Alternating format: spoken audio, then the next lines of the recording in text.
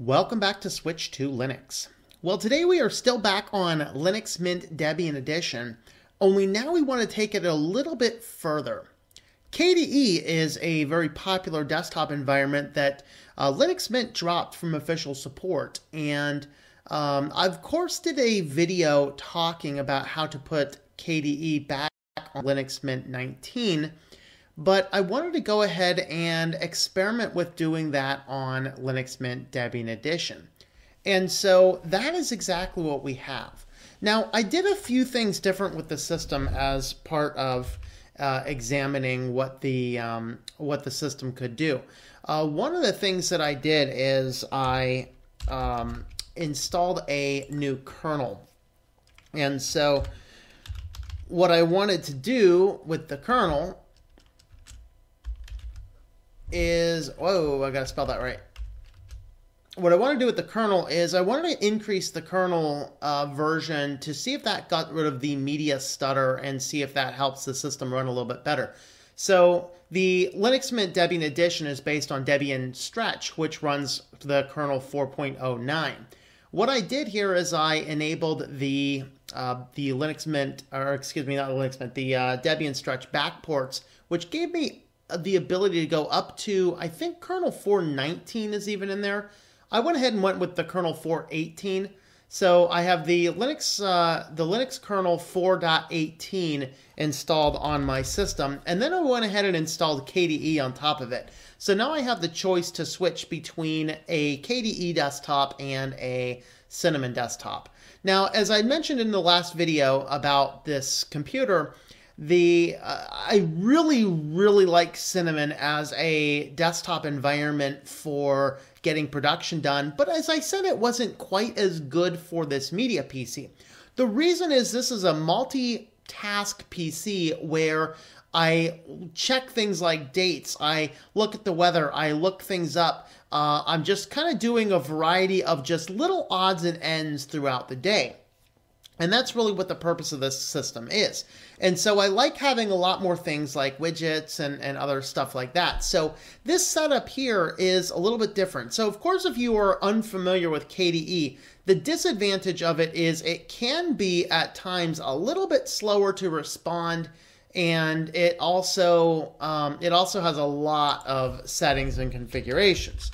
So for example, if you look at the system settings, you can see that, I mean, even opening these guys up, there's even a lot more items inside of each setting. So there's so many different settings, although they are organized fairly well. This does appear to be one of the older versions of KDE. I didn't actually check the exact version number of it.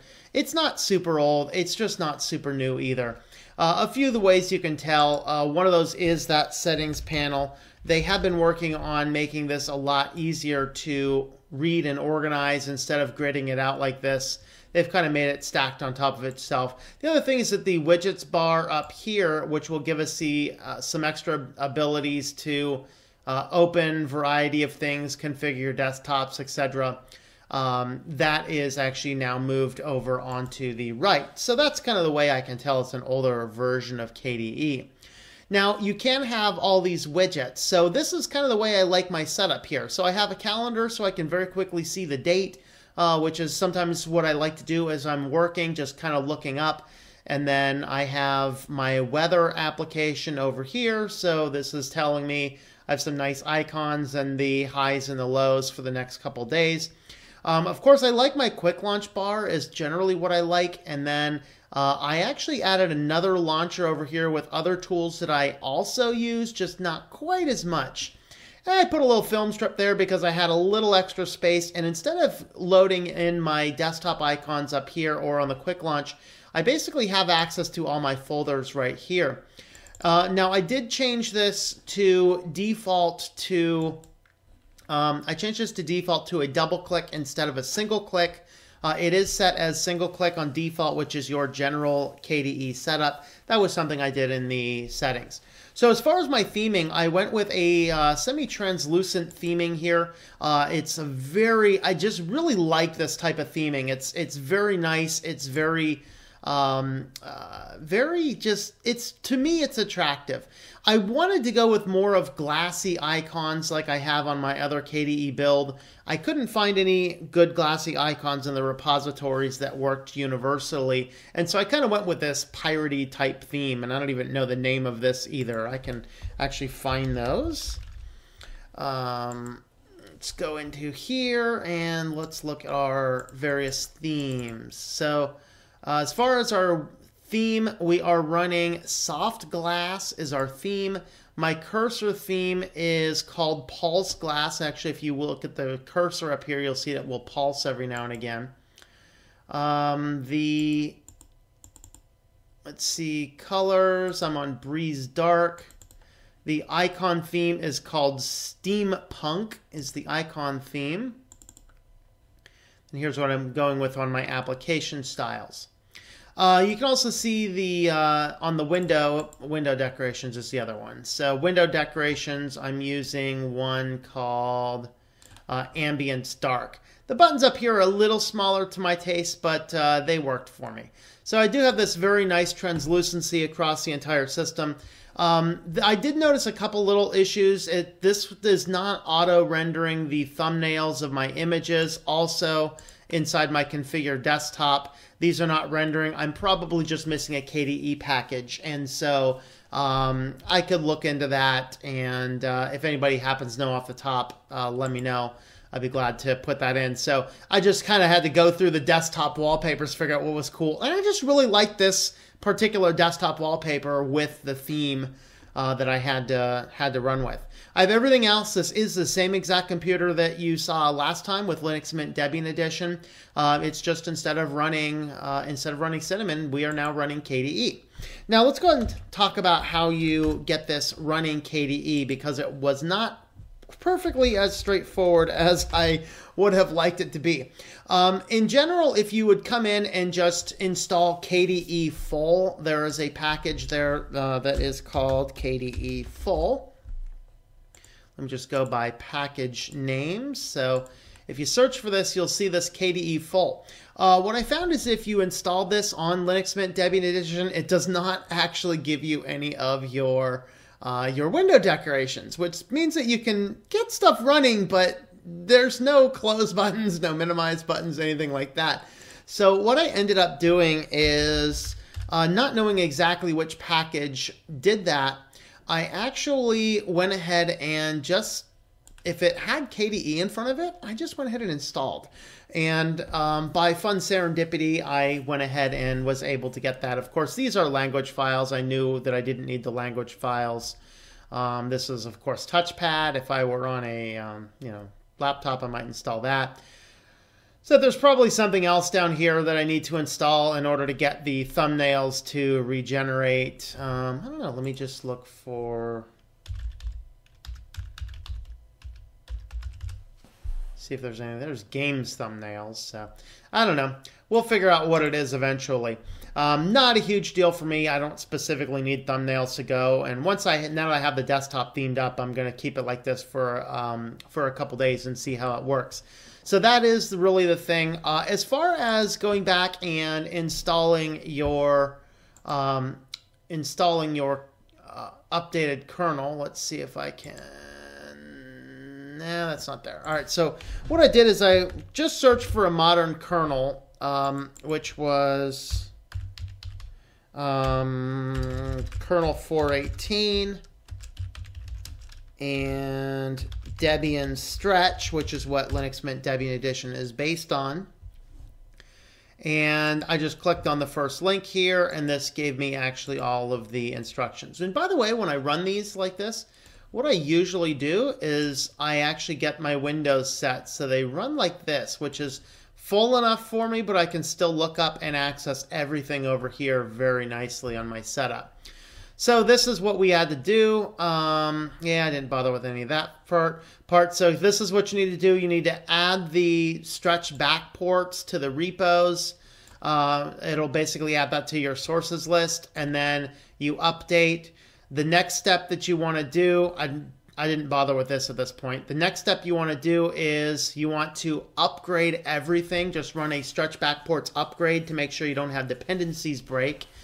And then just figure out which kernel you'd like by running your aptitude search Linux image. That's going to give you a huge list of kernels. You know what? I realized I don't have my terminal over here. Let me just, I should be able to just drag that over there. I'll get it over there eventually. I should just be able to drag that. Oh, actually, I can't because my widgets are locked. Let me go ahead and just unlock my widgets, and we'll just go ahead and console, drag that over. There we are. Now we have a console over there. And then relock my widget. No, don't lock my screen. No, I locked my screen.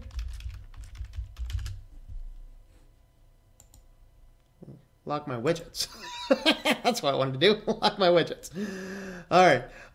So with this, I'll just go ahead and copy this guy here so I can do that. Pull up console. And then what this is going to do is it's going to give us a giant list of all the Linux images. So it looks like 418 is where it goes up to. So this will give you the ability to install a variety of them. Now you do have to be cautious that this is not always going to have all of the security updates in there.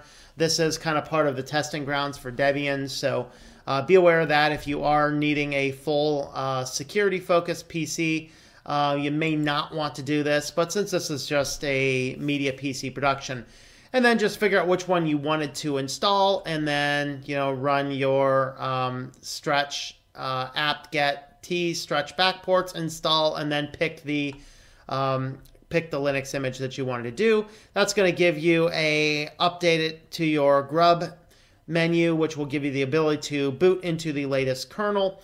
It's too early for me to comment on whether or not this actually fixed my issues or not. As far as media, that's what I'm going to be looking at. So expect another review on Linux Mint Debian Edition running KDE down the road, and then we'll kind of see if this works. So overall, this to me is pretty much the most ideal way to run a computer for the media stuff that this computer runs as. Definitely not a main work machine for me, but this is that perfect setup for just a backup computer that just gets used for checking weather, checking dates, basic things like that. So the system works out pretty well. Overall, pretty happy with the way this turned out. Took me, I don't know, maybe an hour or two to get everything set up here, installing KDE, making it work, putting the new kernel on there, and getting it themed. Theming actually took me the longest because it took me a while to figure out which icon packs I wanted to use, but I'm very happy with this. I like the picture wallpaper. I like the translucency in the theming. It's just a really nice system setup here. So let me know what you guys think. Is this pretty cool? Is this something you want to experiment on with Linux Mint Debian Edition yourself? And just once again, we are still on running Linux Mint. Let's see if I should still have my about system over here. Okay, just got to find my...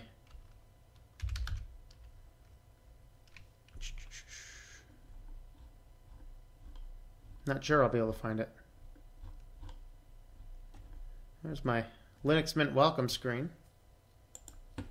Pull up the Linux Mint welcome screen. I'm just trying to get the I'm trying to get my system information up here.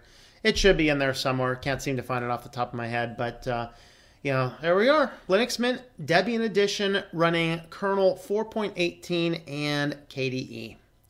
I'll let you guys know in a week or two how this runs. Am I running any issues or things like that? So thanks for coming along on this brief little video, and I hope that you enjoy switching to Linux. I hope you've enjoyed this video from Switched to Linux. If you'd like to help support the channel, check out the links at the top. There is another video over here. You can check out our Patreon page down here. And you can check out shop.switchedtolinux.com for information on a t-shirt like this or some other designs. Thanks for watching and I hope that you enjoy switching to Linux.